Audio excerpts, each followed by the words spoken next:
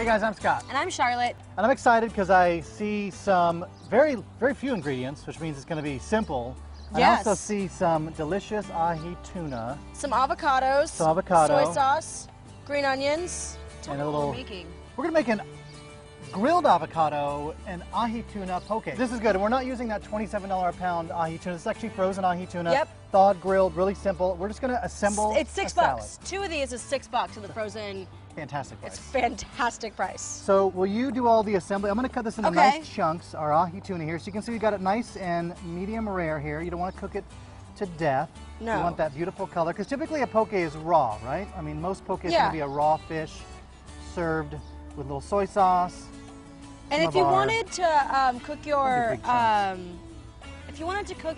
tuna a little bit longer, just do a couple more minutes per side. That's right. I'm gonna add the soy in there. Soy, we got some vinegar, we got the green onions. And the great thing about this is you can really garnish it with pretty much anything. You can do... I thought I was gonna do the oh, you can do it, sorry. I'm sorry. I got all excited because everything's all grilled and beautiful. Yeah. So you can pretty much do anything you want on top. You can do, you know, extra sesame seeds, whatever you want. What would you serve this with? Sparkling rosé, of course. That's Shandong. right. Guys, for these and other great recipes, log on to our website, ksat.com/HEB.